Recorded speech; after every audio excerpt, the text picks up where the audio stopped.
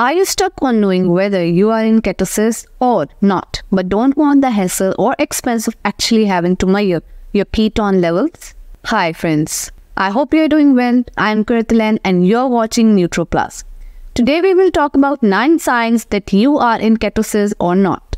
Before we proceed, subscribe to our YouTube channel for amazing content and don't forget to press the bell icon to get notified whenever we publish a new video. In this video, I am going to show you 9 different ways in which your body tells you that you are in ketosis. If you want to lose weight, then ketosis will be very beneficial for you. If you practice ketosis, it will help you to feel less hungry, which leads you to eat less, and ultimately, as a result, you lose weight. It helps you lose belly fat, which is also known as visceral fat, while maintaining your lean mass. So, measuring your blood ketone levels with some device is definitely the most accurate way of knowing whether you are in ketosis or not. But the strips can get pretty expensive. To be honest, no one really wants to print their finger with one of these devices several times a day. Measuring urine ketones with a dipstick like these is a much cheaper alternative, but the results can be a little bit inaccurate and difficult to interpret. Different ways of your body telling that you are in ketosis.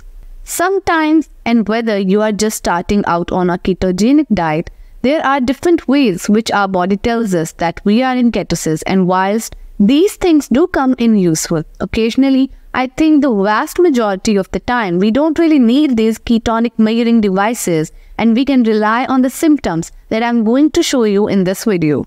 9 signs. Keto flu. So number 1 is keto flu. Keto flu is so called because of the flu-like symptoms that you get maybe 2 to 3 days after starting a very low-carb ketogenic diet.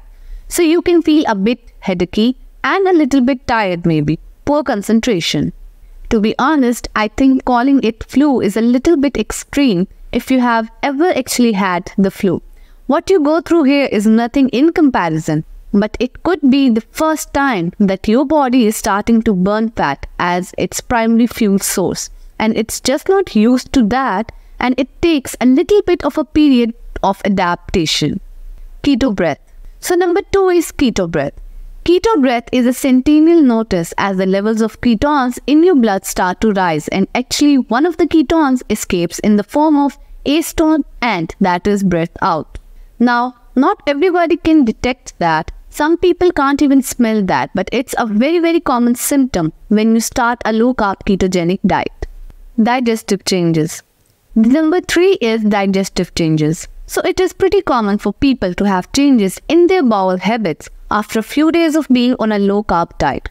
Your whole body is adapting to a new way of eating, and all your bacteria within your gut have also got to adapt to that way of eating. And that means there's gonna be changes. Now, some people get constipated and other people get diarrhea. It's usually pretty short-lived though. Decreased exercise performance. Number 4 is decreased exercise performance. If you're not really doing a lot of exercise, you might not notice this one. But if you are a regular gym goer, particularly if you are doing weights, then you probably notice that you won't be able to lift quite as much as you normally do. Or if you are sprinting, you might not be able to do that as quickly or go as far as you normally do. Reasons why this happens? So, the first reason for this is you probably burn through your short-term energy stores. When you go on a low-carbohydrate ketogenic diet, the first thing your body uses up is your short-term energy stores, which are glycogen, which is in the liver and your muscles. And it's glycogen that your muscles normally use for real short bursts of energy. And that would be things like lifting heavy weights or sprinting. So, those are the areas which you probably notice the biggest difference in. So, the second reason you might experience decreased exercise performance is because your body is just not used to burning fat. And ketones as its primary energy source, it takes a period of adaptation for your body to get used to those new fuels. And that's going to show up in your exercise performance. Insomnia. Number 5 is insomnia. When you're on a ketogenic diet, up to 70% of the energy your brain is supplied with can be from ketones. And this is a very different energy source for your brain. And it's very common for people who aren't used to being on a ketogenic diet to experience insomnia. So these first 5 have been negative but usually pretty temporary symptoms of being on a low-carb ketogenic diet. They all happened during the early phases but can be a sign that you are on the right track if being in ketosis in the longer term is your goal. You will be pleased to know that the next 4 are very positive, and if you are already on a ketogenic diet, you are probably going to have experienced some of these symptoms. So why not drop me a comment below and let me know, did they pass? How long did it take for them to pass, and have you got any tips for other people who might be experiencing these symptoms? I would love to hear from you, okay?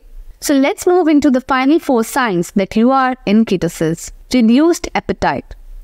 Number 6 is a reduced appetite. So you have created the conditions in your body when you can now access your stored body fat as energy, so you're gonna be less hungry. You're getting your energy from your first stores. This is great.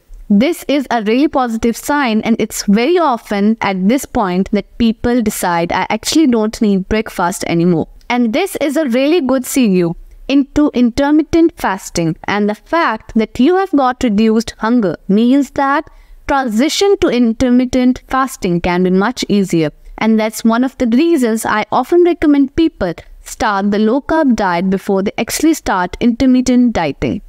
It sort of just naturally happens that way. The second reason you are probably not feeling as hungry is you are not getting the huge insulin spikes after a carb-based meal that you would have been doing, and we know that we can drive hunger forward when you get reactive low blood glucose level.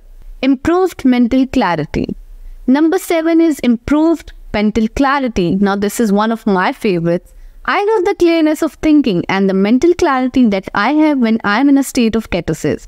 It is just awesome, and it's well worth it. Being on the ketogenic diet purely for that, if it wasn't for all the weight loss stuff, and ketones are a great source of fuel for the brain. And yes, so improved physical energy. Number 8 is improved physical energy levels. So you are now accessing your fat as your primary storer energy, and that's giving you a much more even delivery of energy throughout the day. So you often don't get those afternoon carb crash slumps anymore. Hopefully, your early phase insomnia will have cleared up your sleep and will probably be better at that point, and you will be waking up more refreshed. Often people need a little bit less sleep when they are on a ketogenic diet, and these are great signs that you are probably in ketosis. Losing weight. So number 9 is the big one. You are losing weight. If the reason you want a ketogenic diet is you are trying to lose weight and you are actually losing weight, then it's really not worth bothering whether you are actually in ketosis or not. You have probably got enough evidence that you are in ketosis and you are achieving your goal of weight loss. So losing weight for me is the biggest sign that you are ketosis, and weighing in on a regular basis, you get to know fluctuations within your body weight that tell you whether you are on the right track or not. So now you know the 9 signs of ketosis. So that's it for today. I hope you found it helpful. Don't forget to share this video and subscribe to our YouTube channel. Stay tuned to Nutro Plus to follow a healthy lifestyle. See you in the next video. Goodbye.